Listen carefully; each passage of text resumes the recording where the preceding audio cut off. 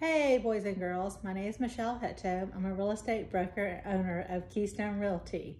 My kids are Shelby Hutto, a junior, and Levi is a kindergartner, and Makala Hutto, she's in second grade. Hey guys, today I'm reading you a book called Max Makes Millions. It's a cute, fun little book with little cutout holes. Hey guys.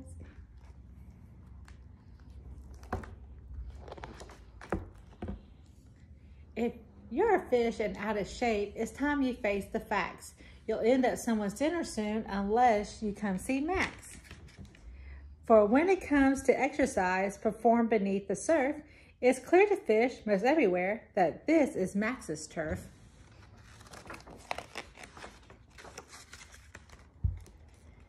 From far and near, fish come to find the king of fitness fun, who with his best friend Seahorse Sam will show them how it's done.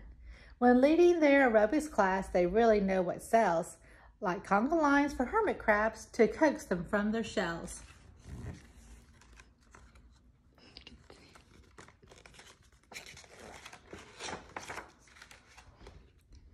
In blowfish class, Max makes them sweat. Just inhale, exhale, in. Now hold that pose, he firmly says, and see, you're all now thin. Wish it was that easy.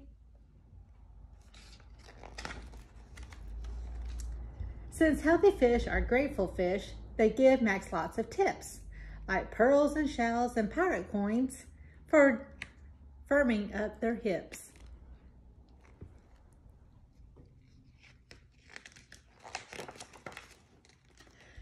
Not long ago, Max saved these tips in piles rich and swollen, but as treasure multiplied, he feared it might be stolen.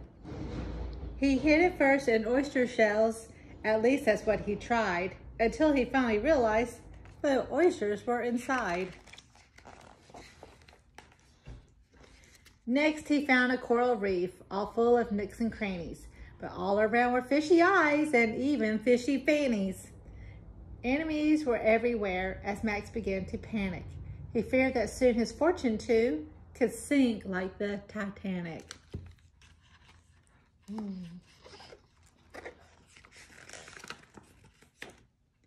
He lugged his loot to Morris A., who practiced on his sax. The Manta Ray had much to say and gave it straight to Max. "What you thinking, little man? Who needs that funky stuff? Just dig your friends," the Ray advised, because plenty is enough.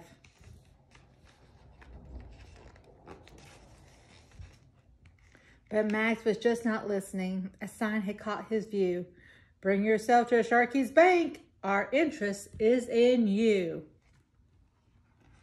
And there atop a single peak, a ship sat where it sank. Upon its golden letters glowed that spelled out Sharky's Bank. Max paddled in and Sharky's bowed. "Bonjour, my little morsel." He then shook each of Max's fins, the front ones and the dorsal. "Your troubles have compounded, friend," the shark said, looking grave. "But come and look inside my vault. I'll show you how I save." Max peered inside the mighty safe and saw 2 million eyes. "See y'all, my friends," grinned the shark, "it pays to advertise. Best of all, they never leave. They make just one deposit." Then Shaky laughed and locked Max in, and none of them withdraws it.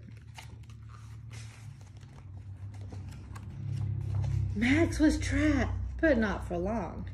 He organized those fish from side to side. They exercised and made that old boat swish. It rocked, and then it rolled right down the mountainside.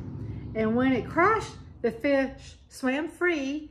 Poor Sharky nearly cried. Max left the treasure where it lay, the coins and rings and lockets, because the day he realized a fish has got no pockets. And you can see what else Max learned from how the story ends. For Max is still a millionaire. He has 1 million friends. The end. This is Max's Fabulous Workout. If you find this book, you can do a workout too. It's got great exercise tips for everybody to do. Thank you. Bye, kids. Bye, McCullough. Bye, Levi. Bye, Shelby. Mwah.